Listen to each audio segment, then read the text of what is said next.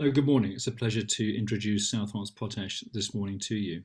If you can move to slide 3, please.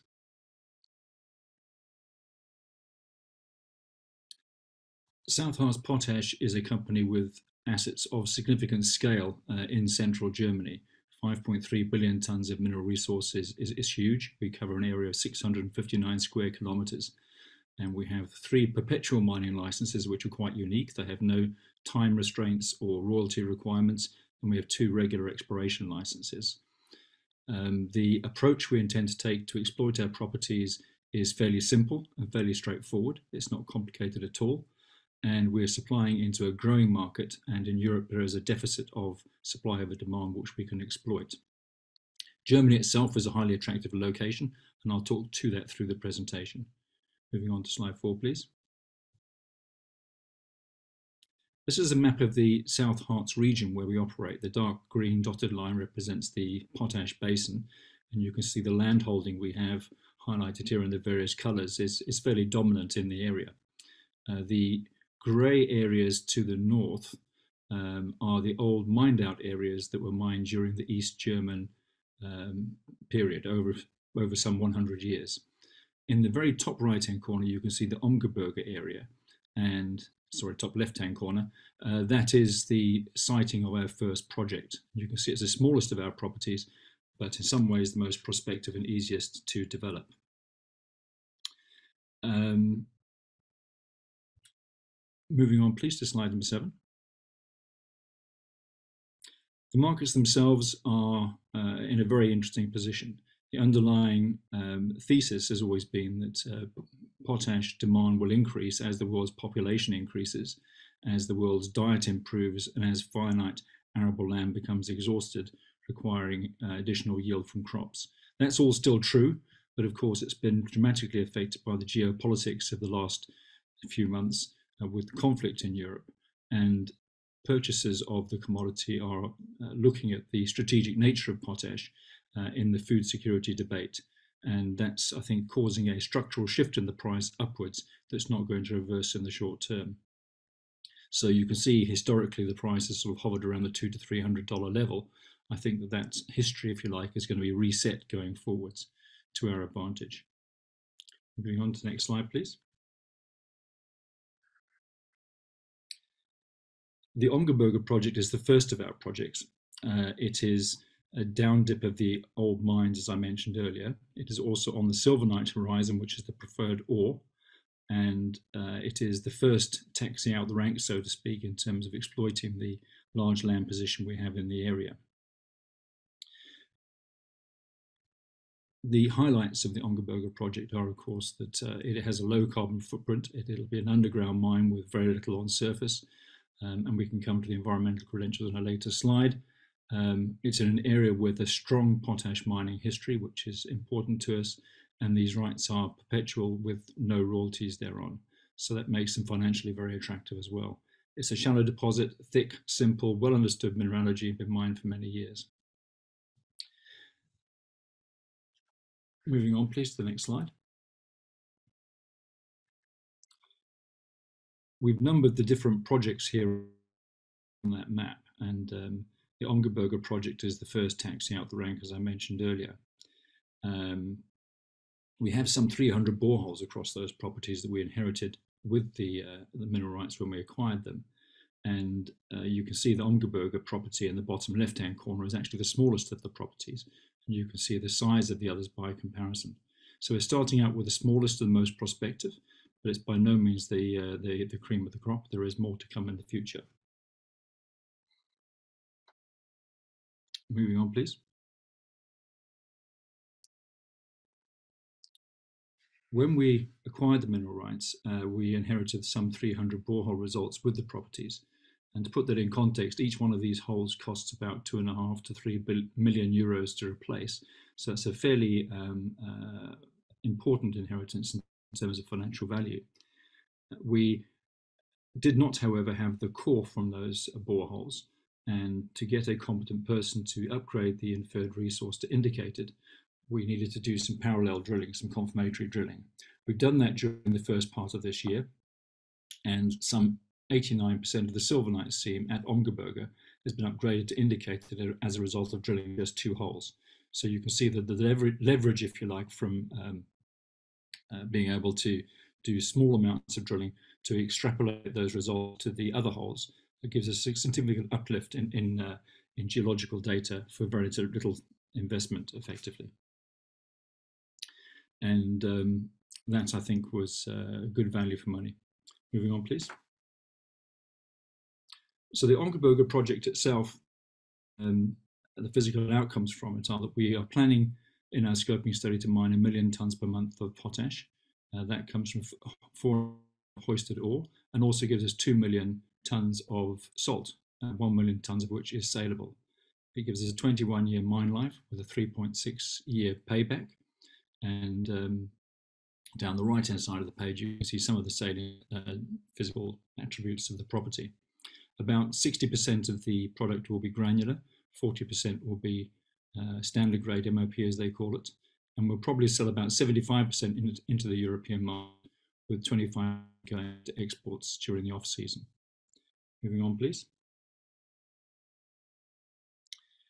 So, as we evaluate this first project, we have completed the initial scoping study work to high standard. It's based on what we believe are realistic and sensible assumptions, and it shows a fairly compelling financial outcome, which I'll come to on a later slide. The funding of the project is something that obviously now is available, and this study gives us the first hard data to enable us to go and discuss with various strategic investors and with potential funding partners how the project might be funded going forward. Included in that, of course, is the possibility of an AIM listing at some point in the future. Royalty streams and offtake contracts and all those things are fully available to the company to finance the project going forward. So we have a complete array of options in terms of how the project is funded in the long term. As regards the development itself, it's all pretty straightforward. We believe we can fast track the development and complete it in 2 years post permitting, again, which I'll come back to. Moving on, please. Financial results of the scoping study were fairly robust at a potash price of $385 per tonne, which compares to the current spot price of around $850 a tonne. So we're coming out with a net present value of around just less than $1.3 billion. And an IRR of 26%. So a fairly sort of compelling set of financial outcomes. The cash operating cost of the project comes out net of byproduct credits at around $93 a tonne, and that's fairly near the bottom end of the cost curve. The cost of the project build is $620 million, which is not insubstantial, but by potash standards, it's actually extremely competitive. We did run the net present value, obviously, at a range of other numbers.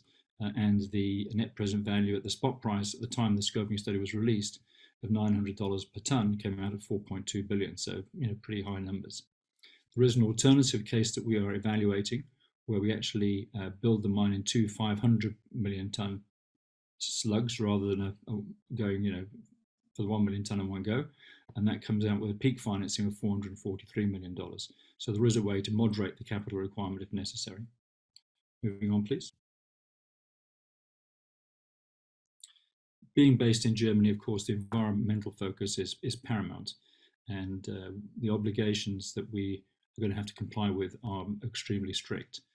There are 2 undertakings we've given, which are really important to understand. One is that we will develop this mine with no permanent waste piles on surface, and the second obligation we have is that there will be no industrial water discharges into groundwater and into rivers, etc.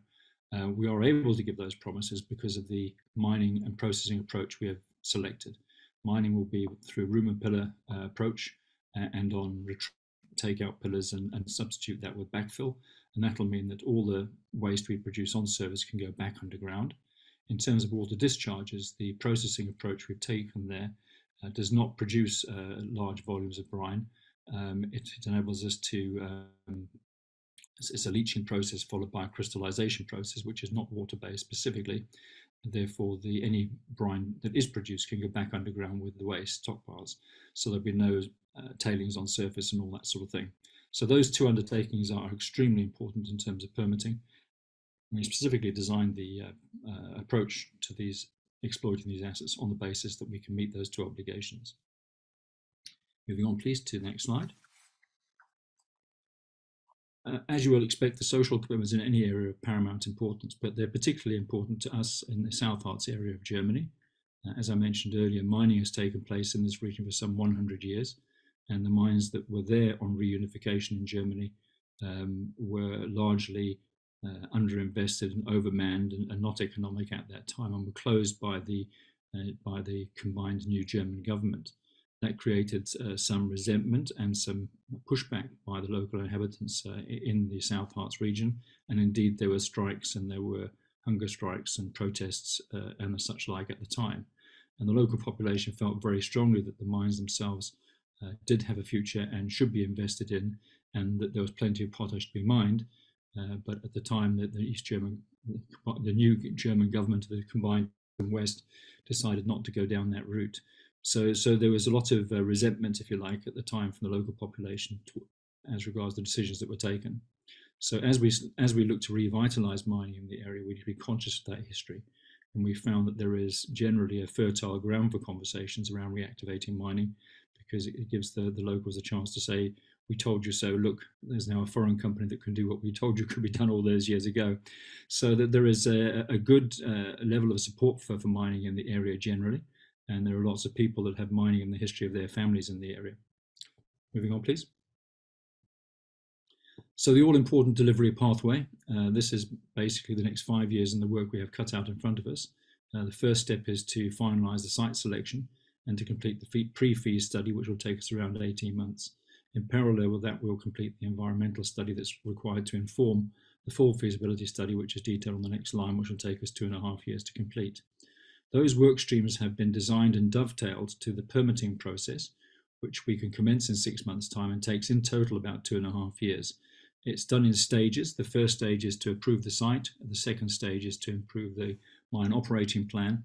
And effectively, at the end of that 2.5 year period, you get your permission to go ahead and build the mine, which gives us the last line on the chart, which means we can start building around the back end of financial year 2025, and it's a 2-year build process.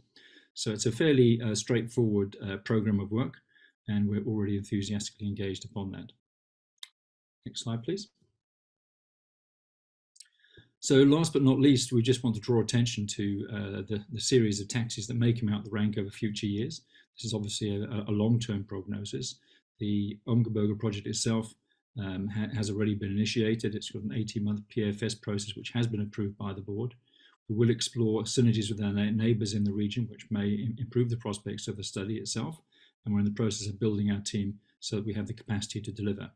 But thereafter, there are future projects which, over a passage of time and leveraging the 300 boreholes of data we already have, can be a key differentiating factor in showing us as a company that has several projects, and we're not a one-trick pony. And we can develop those assets into the growing market as the deficit of supply and demand in Europe increases going forward. Thank you very much. Thanks, Ian. Bang on time, and thank you for your time. Now, a couple of questions here. Muriated potash, MOP, which is what you're producing, does it compete with sulfated potash? And obviously, sulfated potash doesn't contain chloride or salt. So how do you see them sitting together in what's obviously a very big market, given BHP has entered into this market in a major way as well? SOP is a very small market compared to MOP. In rough numbers, the MOP market is about 70 million tonnes globally, whereas SOP is only 7. So MOP is a large, global, deep marketplace that's globally traded, so it's a much better place to be from a marketing point of view. MOP is simpler to produce. It doesn't have the technical complications that SOP has. Both the extraction and the processing thereof is all tried and tested and doesn't have any complications in terms of process type. And MOP is used primarily on things like wheat, corn, soybeans, the sort of major large cereal crops, which is why it's such a big and deep market. Whereas SOP is used more in sort of niche products like certain exotic fruits, tobacco, that kind of thing. So MOP is definitely the place to be because it's simpler, it's a bigger market, it's global, and indeed it's more widely used. And given the geopolitical risks which have supported the MOP price, but obviously in somewhere like Germany, the power prices are through the roof. You've got droughts impacting water supply and power generations as well. Have you kind of modelled the rising energy costs into your scenario? Yes, that was quite a difficult decision to take. The scoping study, as released, obviously contains energy prices in there. The prices we used were driven by long-term futures energy prices in Europe as quoted at the time, so they were sensible. There were some 30% above historical averages, but of course the issue in Europe right now is at crisis levels, and predicting what prices will be 5 years out is extremely difficult. So we have allowed funds in the PFS stage of our study to do a complete review of sources of energy. Obviously, the environmental impact of energy choices is something we want to look at very closely as well.